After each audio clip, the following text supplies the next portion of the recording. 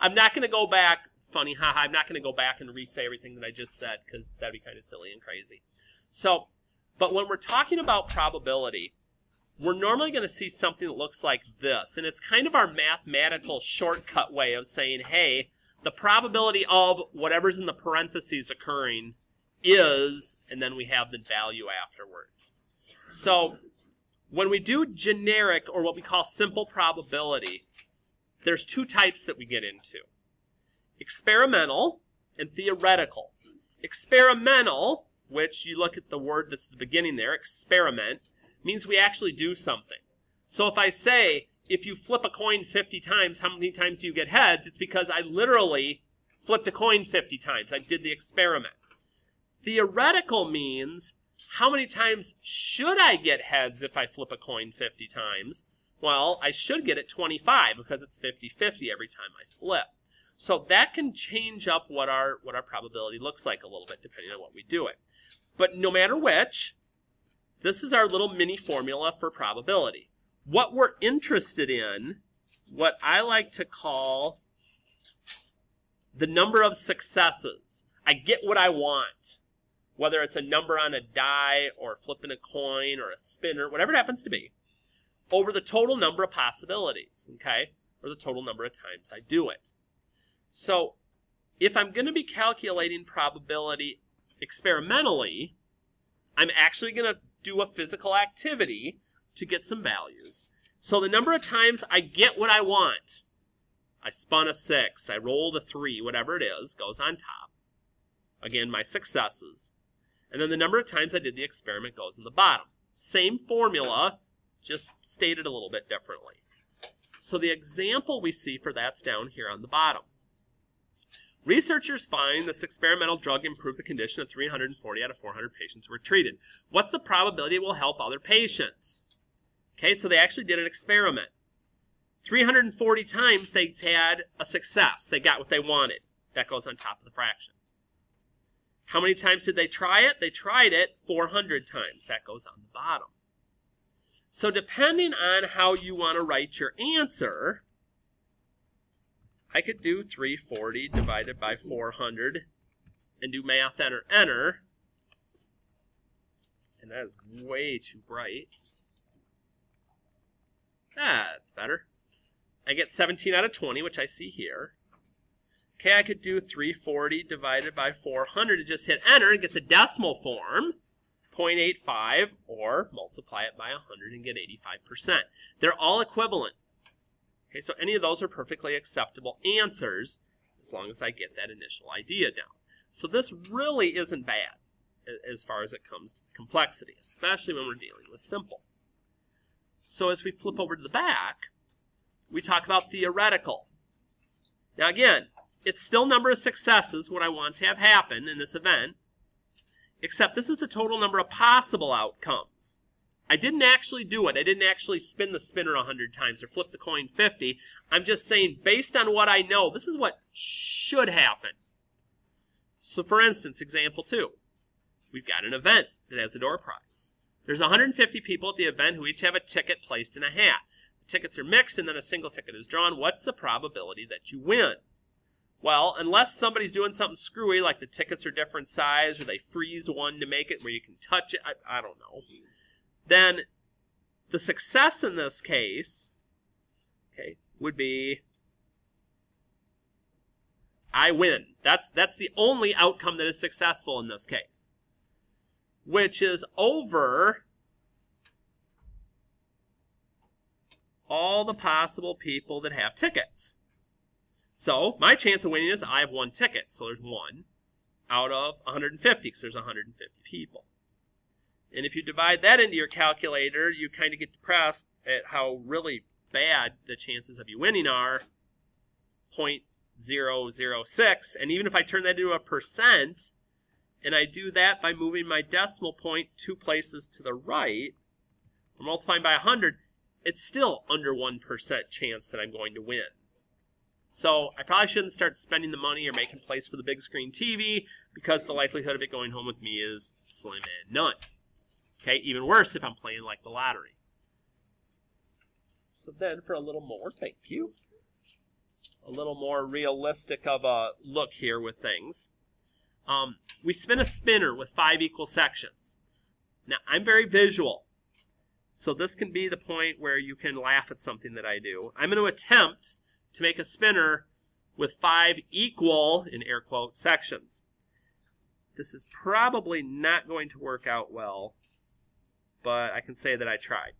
Yep, those are equal. Not really. So, spinner, 5 equal sections. Okay, find the probability of getting an odd number. So again, the odd numbers here would be 1, 3, and 5. Those are my successes. And I have 3 of those. Total number of places on the spinner, 5. So my probability is 3 out of 5.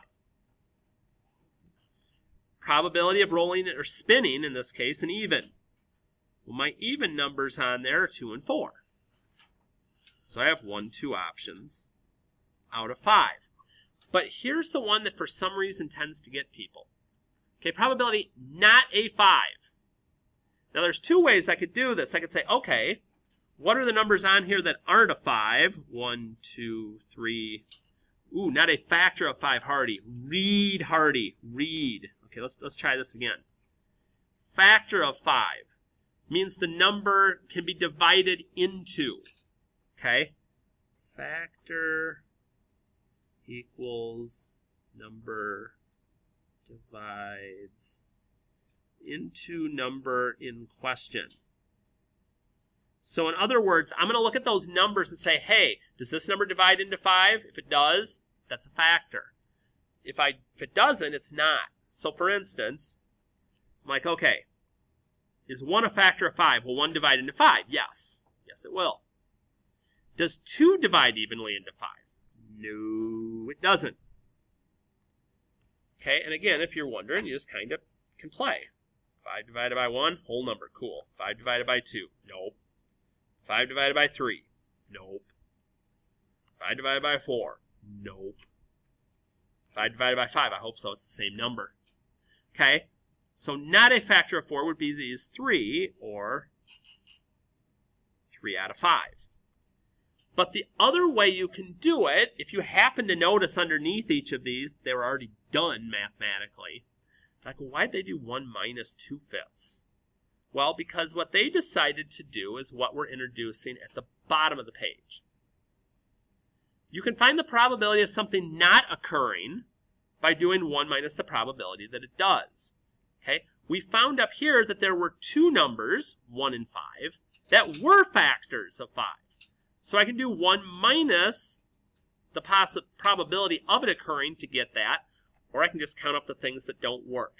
They both are going to work for me. But always look, if you see the word not, it just means the opposite of that happening. And that's described with one more example down here below. Okay, the probability the couple will have 5 children will have all girls is 1 out of 32. What's the chance they will have at least 1 boy? Now, you probably don't want to sit here and write out every possible combination that could happen when you have 5 kids. There's 32 different combinations that could happen with that. You know, 2 boys and 3 girls. 2 girls and 3 boys. Da-da-da-da-da-da-da. So instead of figuring out all the ones that aren't all 5, okay, I'm just going to find out the probability that at least one's going to be a boy, because then they're not all girls. Well, the probability of getting all girls, 1 out of 32. 1 minus that gets me the answer. I could do it the other way, but that'd be a lot of work.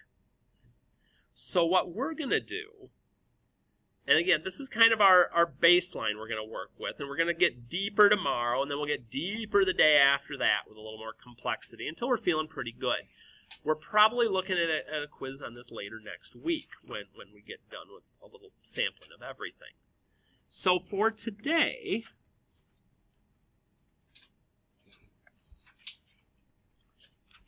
we're going to take a look just at some simple probability on here, sort of like the ones we looked at on the worksheet. So, if a spinner with 7 equal sections, and no, I'm not drawing again, numbered 1 through 7 is spun 5 in each probability. Okay, this is real straightforward. I mean, spinner with 1 through 7, I can just jot down the numbers if I'm more visual. So let's go back to factors again here. Okay, what's the probability of getting a factor of 4? Well, again, I can divide them on my calculator, or I can try to do it in my head. Does 1 divide nicely into 4? It does. Does 2 divide nicely into 4? It does. 3 into 4? Not so much. 4 into 4? Absolutely. And if the number's bigger than this, it's not a factor. Because if you do 5 divided by 4, you're going to get a decimal. 6 divided by 4, 7 divided by 4. So those are my only 3 factors of 4. And there's 7 possibilities. And I'm set. That's all I'm doing. Circle it. No other math to do. No other breakdowns. Nothing fancy like that. Yeah. Okay, so like if I was counting by 3s, so like 3, 6, 9, 12, like that, I just keep counting that way.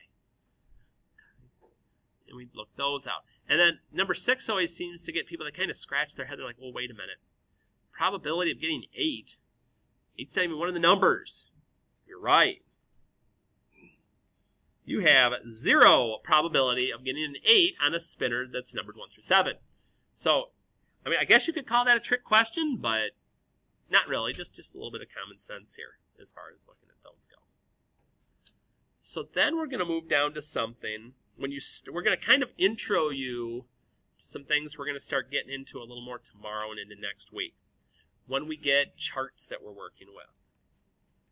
So this particular chart has a big charting out of desserts, both of what type of dessert, what flavor of dessert. Whenever you get a table like this, it is in your best interests to add up all of your columns and all of your rows, because it's going to make your life easier once you get going. So I'm going to add up all my chocolates, add up all my vanillas, add up all my caramels, and cherry, and apple, and lemon, and strawberry. Just adding the numbers up in each column. And I'm also going to do it in each row for my cookie, for my cupcake, and for my bar.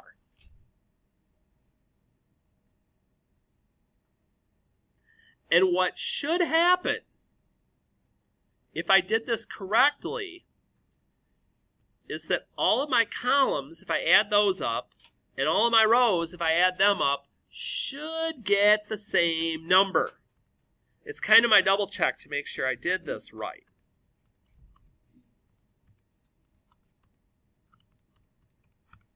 Whoops. And boom. All right. So I got 100 going each way. So I'm gonna make note of that here. So then when I go to do my probability, let's say for instance on number 13, okay, what's the probability of me getting a dessert that has chocolate in it? So I know there's 100 total desserts. So I got that part. How many of them are chocolate? Well, I already added up that column. My chocolate column's 15 out of 100. Now, normally we'll reduce fractions if we can. So like here, for instance, if I did math enter, in my head I knew they're both divisible by 5, I can simplify it some. Okay, so 3 out of every 20 desserts selected is going to be a chocolate one. Then we start to add a little something to it. Like for instance on number 14. Probability of getting a fruit cookie. So I need both things. So I look through here and I go, okay, so here's my cookies, but fruit, I mean, that's really generic, you know, what do I do with that? Well, let's see, cherry's a fruit, apple's a fruit, lemon's a fruit, strawberry's a fruit. So I probably have to add all those up. Now, do I add up all the cherries? Do I add all these up? No, because cookie's also in there. So I put on the cookie. So I'd have 0 plus 3 plus 10, that's 13, plus 1 would be 14 out of 100. And what we'll start learning about a little bit more next week is there's even a language in here that might say that it's fruit given that it's a cookie, that would change it some more, but we're still in simple right now. So we want to keep it simple. Okay, so look for those little types of things to figure out which rows or columns or which individual values that you're looking for inside with those. So then the last one I want to play with. Another chart. We're going to take a look at 19. Suppose an 8th grade student is selected at random. Okay, well, before I get going too far here, let me add up my rows and columns and make sure.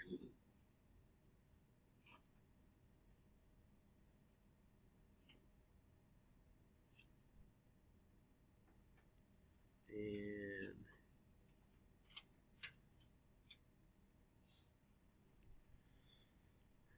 all right, let's see if these add up the way they're supposed to. Nothing worse than doing a whole problem and then having nothing add up right.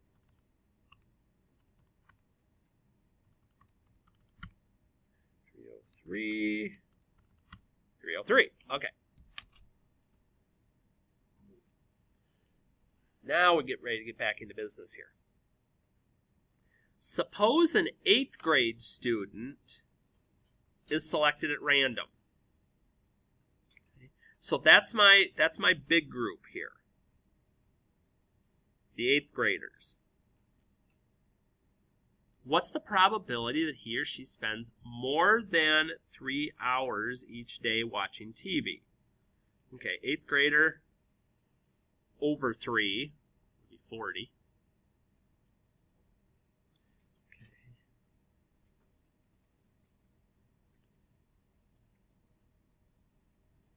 Okay. And 8th grader, there's 137. So it won't necessarily be the 303 on each one. If they give you a select group, that's the group that you're getting to choose from.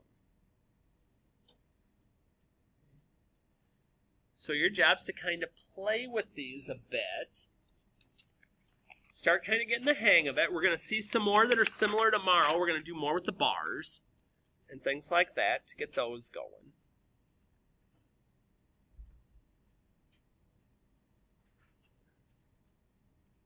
And we'll be going from there. So the key is up front. I had to get one thing fixed up here quick. But then we will be good to go there. There we go.